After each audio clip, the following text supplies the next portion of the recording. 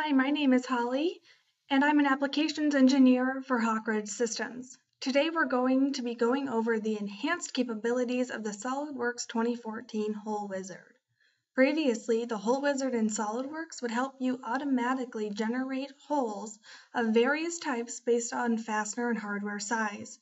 You can still create those holes with the Hole Wizard, but now in SolidWorks 2014, you can automatically make a slot based on the fastener or hardware size.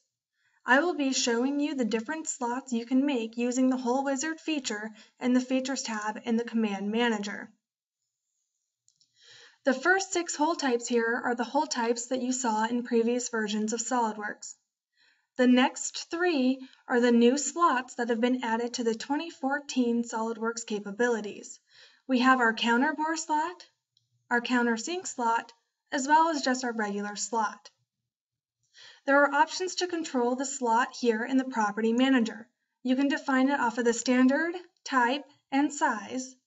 You can also change it to use a custom sizing, as well as then you would place in your slot length.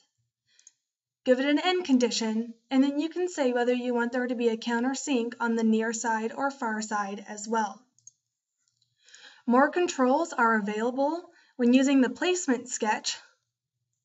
You can define the orientation of your slot based on the provided construction line by giving it either a dimension, or you can also give it a relation, such as this parallel relation here. So here we have our slot that's been created.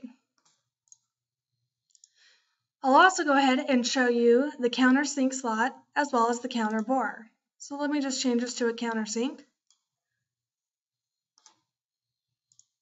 As well as we have the counterbore.